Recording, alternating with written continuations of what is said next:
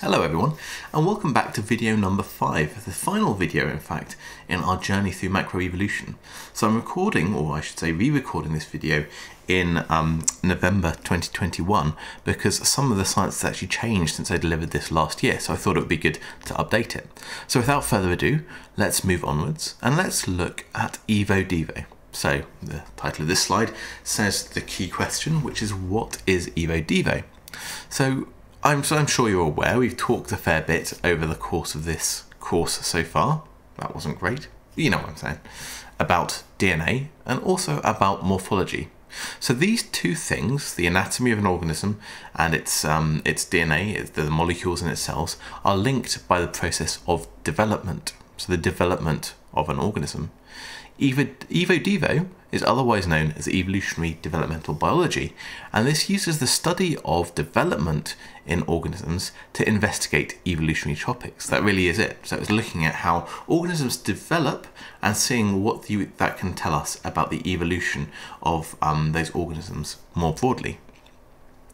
Just be aware, as I'm going through this, that the development of an organism from an egg into a grown-up is sometimes called its ontogeny. So that includes everything from the single cell stage, the egg I mentioned, through the embryo all the way to the grown-up.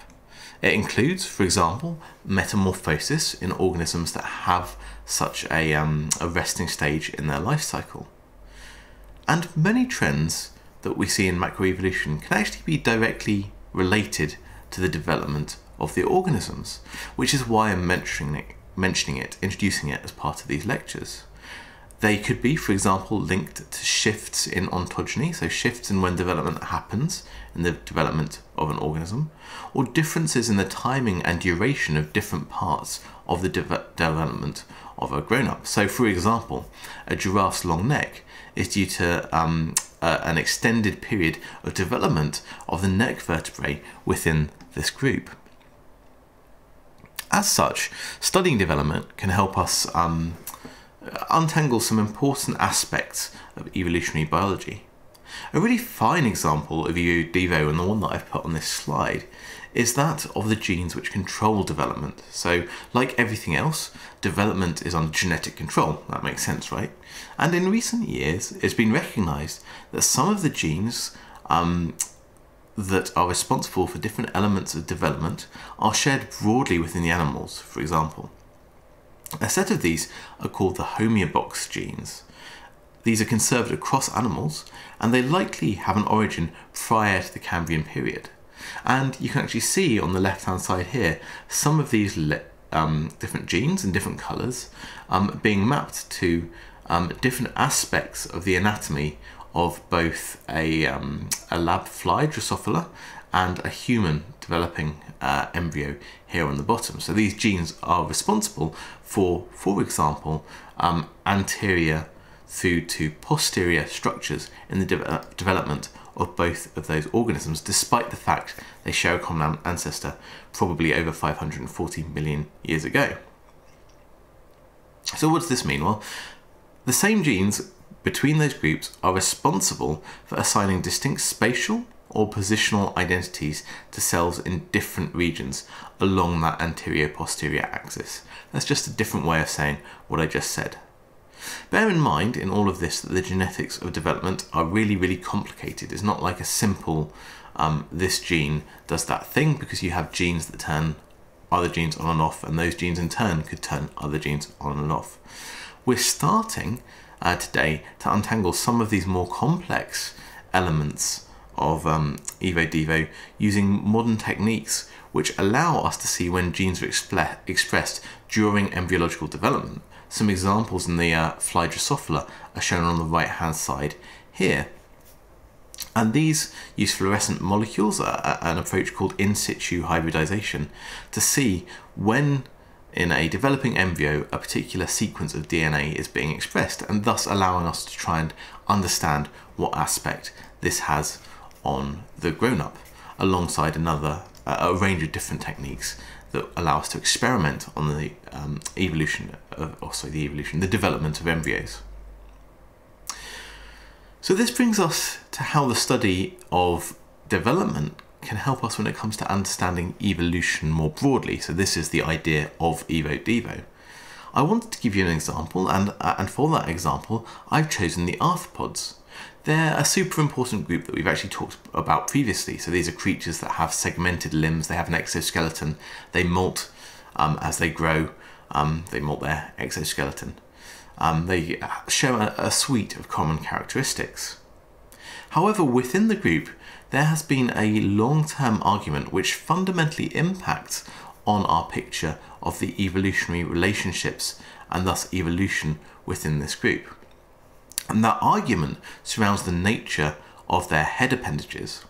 So arthropods are segmented creatures. Presumably there was a common ancestor that had a very simple segmentation of very similar segments all the way down. However, in the groups that are alive today, the anterior-most segments, those towards the front, are combined into the head. And trying to work out which head appendage relates to which across the groups is the crux of the argument that scientists have been having since the 1950s. So for example, on the left-hand side here we have a spider. These fangs are mouth parts. They are the anterior-most, we think, pair of mouth parts in the spider. But what do they relate to within this insect? Do they relate to the antennae of this insect, for example, or its mouth parts, its mandibles here, or do they relate to actually the front of its head, a thing called, or there's a structure here that some people may think is a highly evolved, derived, I should say, limb. This is a topic that was argued over for decades, but in recent years it's become largely resolved based on congruent signals between Hox gene expression domains and neuroanatomy. So actually looking at which genes express in which segment has allowed us to line up with more confidence which segment of the head, and in particular the brain, of each head appendage corresponds to which. And that allows me to tell you, for example, that a spider's fangs evolved from the same ancestral limb in an ancestral arthropod as did the antennae of the insect that's shown on the right here. This diagram in the middle actually places that all together into a single evolutionary tree and shows how across the arthropods and their closest living relatives, the tardigrades and the onychophorans, we can now line up the different elements of their head. In part because we can use EvoDevo to allow us to make that call. So that process, this EvoDevo approach, has clarified the deep arthropod tree of life to a degree. So that's really, really cool. I wanted to spend some of this video talking about another really cool example of a major transition in evolution. Now, I've talked in the extinction lecture about how important insects are. For example, I told you they make up more than 85% by many estimates of all known species diversity. So they are a really important group. And they also provide a really good example of a macroevolutionary event and how EvoDevo can help us understand this. In particular, I'm talking about insect wings.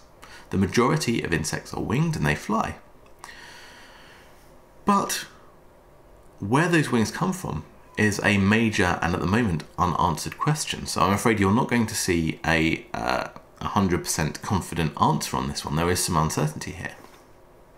Insects as a whole, or the group that includes the insects, the hexapods, we know had come onto land by about 390 million years ago. Then we have a long gap really in their fossil record before they reappear in the fossil record about 315 million years ago, fully winged, and we don't have any fossils that really record that transition. So we don't really have a clear picture from the fossil record of how wings have evolved. And their wings also differ from those of bats or birds. In both bats and birds, we know that the wing that they use to fly is a modified forelimb, right?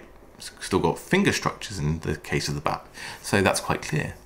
In the case of insect wings, we don't have that clarity. We don't know what the precursor structure was because, like other hexapods, members of this group and insects without wings all have 3 pairs of limbs, none of those have been modified to create wings in the winged insects. As such, where insect wings have come from is a major question. And it's a major question which, until I suppose even 5 years ago, we didn't really have a clear answer on. We've argued about it a lot. Let me first introduce that argument before giving you an insight into what people think today that's been informed by EvoDevo. Up until the last 5 years, there were two primary theories of wing development. The first is that insect wings evolved from structures called the parietal lobes. So these are fixed extensions of the dorsal, the back surface of the thorax of the insect. Okay, so they've developed these structures in this idea have developed just from basically a plate that's the side of the body wall of the insect. Under this theory, these things, parietal lobes, may have provided early insects with the ability to glide, and eventually, with the acquisition of an articulation at the base of these structures, they may have been used for controlling the aerial descent of insects from perches on tall plants. This is shown on the left-hand side here. So that's one theory right there, coming down from trees and using extensions of basically the body wall. In contrast to this, the second traditional theory is the gill theory, the one that's shown on the bottom left here. And that hypothesizes wing origins or it hypothesizes, I should say, that wings are homologous to, do you remember that phrase from Rob's lecture? So they're kind of the same ultimate structure as the movable abdominal gills that we see today on aquatic insect nymphs, so insect nymphs that live in water. In particular, for example, mayflies, their juveniles are called naiads, and they live underwater and they have external gills. And in this case, this origin theory for insect wings, the gill itself would be a modified extension of a hypothetical leg segment that's called the epicoxa. The name doesn't matter, but basically what this is saying is that both the wings and the gills within this group have been modified from a limb-based structure in a common ancestor. Interestingly, the latest EvoDevo work on this points towards a unification of those two seemingly incompatible hypotheses. So a lot of recent work in EvoDevo suggests that insect wings use genes that are involved in both the development of the body wall, as in this theory up here, so that's this one shown here, and genes that are involved in the development of the limbs, so that's this yellow zone here, and those two unrelated tissues may have combined to create this key step in wing evolution. So EvoDevo in this case is moving us forwards in our knowledge of insect wings in unexpected directions. And in particular, the reason I'm re-recording this video is because in the last year, after I did the last version of this lecture in 2020, we've had further developments in this argument. So there are a series of papers that I've linked here on the bottom of the slide that you can see that compared the development of insects versus a crustacean, the animal that's shown on the top here. And this makes sense because we think actually that insects are just highly derived crustaceans. The paper by Bruce and Patel, this one here, used a different approach, so also an EvoDevo approach, but they used the phenotypes for the knockout of 5 leg patterning genes in crustaceans. So if you basically take 5 genes that we know pattern legs in crustaceans, you knock them out so they no longer function, and then you look at the impact that has on both the crustaceans once they reach their adult phenotype, but also in insects. You can then align the segments of insect and crustacean legs, as shown up here in this nice color-coded diagram. And all of this together allowed them to suggest that crustacean legs have two leg segments that were present in the common ancestor of insects and crustaceans, but have since been incorporated into the insect body. So essentially what they're saying is that you've got a series of segments that you see in a crustacean. Those were present in the last common ancestor of insects and crustaceans, but those bits of the leg in an ancestral insect have moved up into the body of the insect, and in particular may have moved into the dorsal surface, the back surface, and later gone on to form insect wings.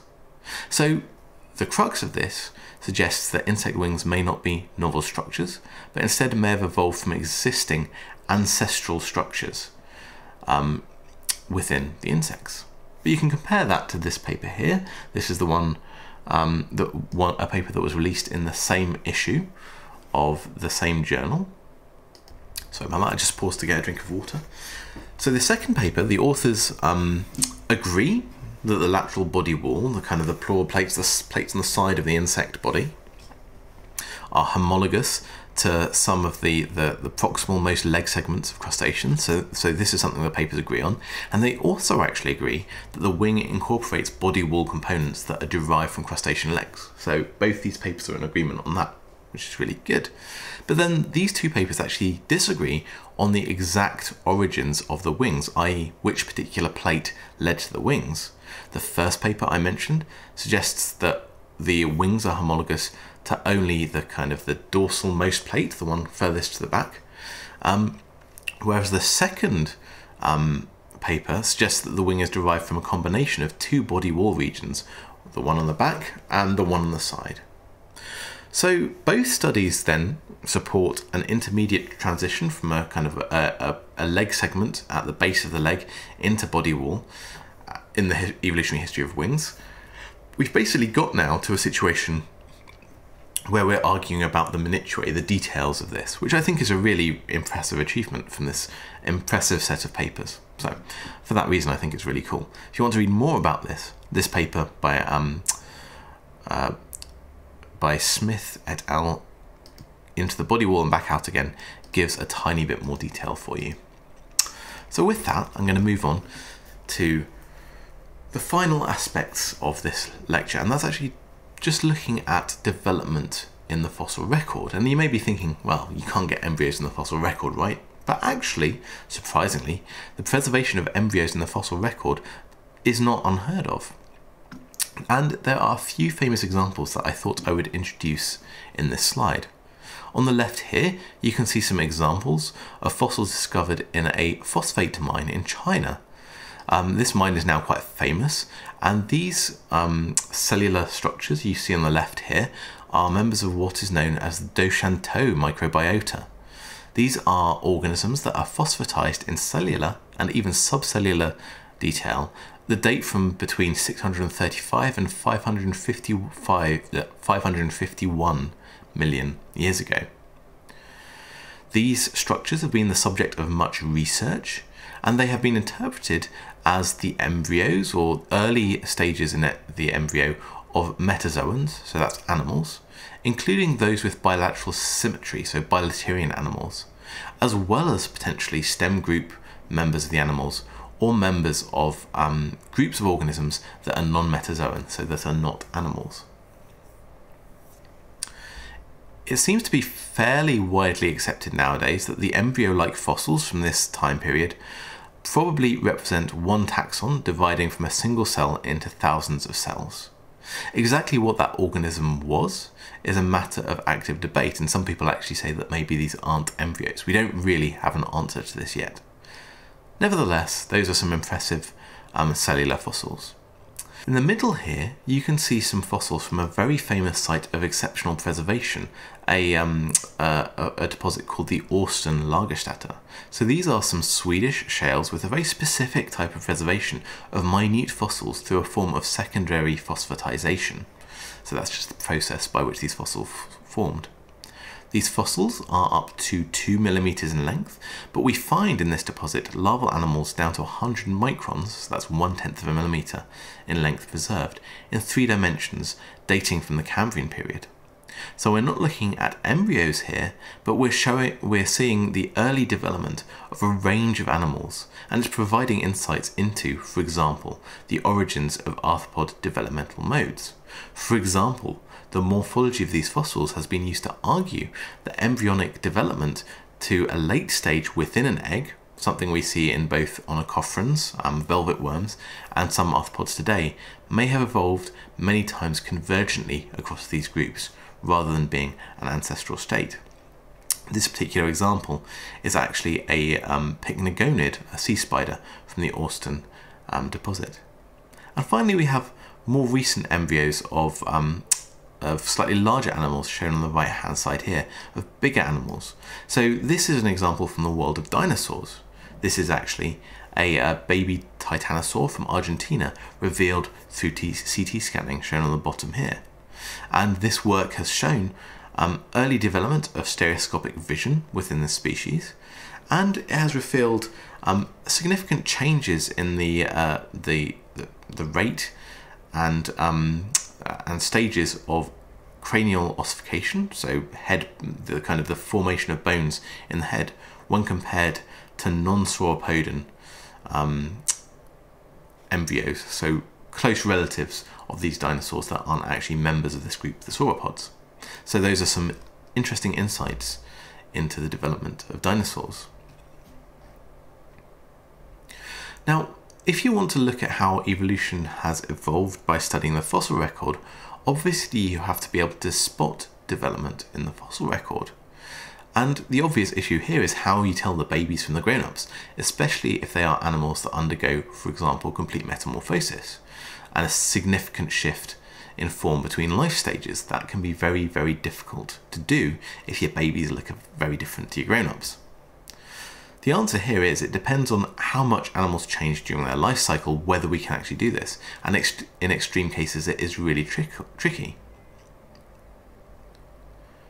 In less extreme cases, and with good sample numbers, then it is possible to look at the development of a species in the fossil record. So in, for example, arthropods, where the animals shed their exoskeleton, you can look at a large number of fossils, look for clusters in sizes of those fossils, and assume that each one of these represents a life stage.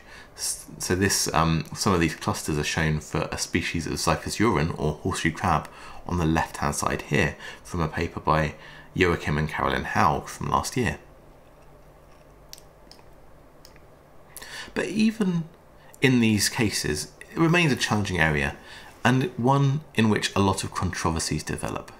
So to finish off this video, I wanted to highlight one such controversy, because there is an ongoing debate or argument regarding two dinosaurs that are shown on the right-hand side here. One of these is Triceratops. This is an organism that is characterized by this short solid frill, and on the bottom you can see a superficially similar looking skull. This is Torosaurus, which is characterized by a long open frill.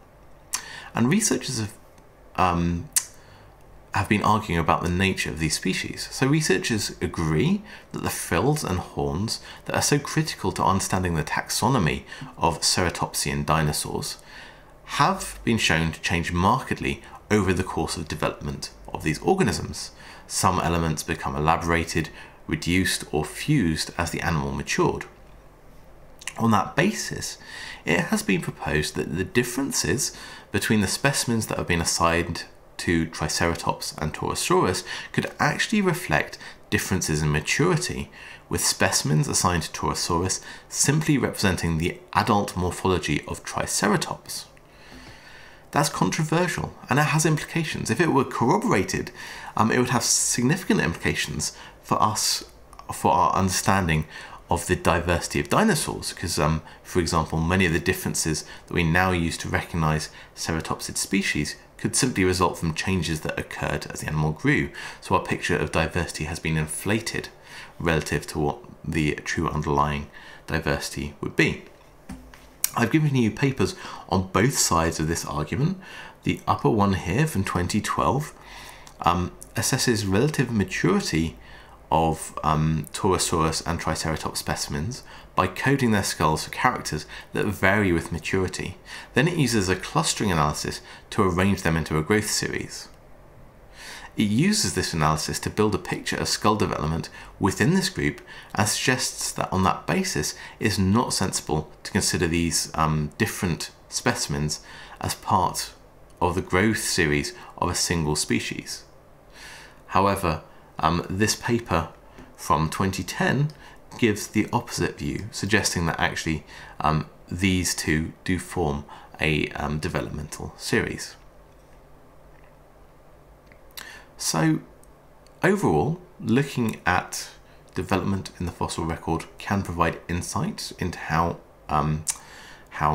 developmental modes have evolved, for example, but also it comes with challenges, especially in identifying development. And so that's it from me for these videos on microevolution. I hope you have found them interesting, and I'll see you in our next session.